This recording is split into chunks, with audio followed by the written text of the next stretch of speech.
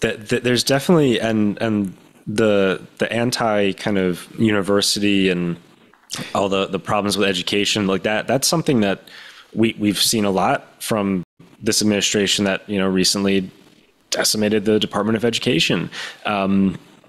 It's very interesting. You have this concerted effort to, it seems like, change for the next generation where information is coming from and who they should trust in receiving that information.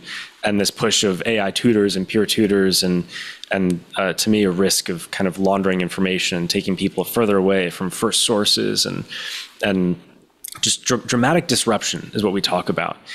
But it's very interesting, like, again, in that context of you're going as hard as you can on AI. You want to win. You want American dominance. That's the language, which is very strong language.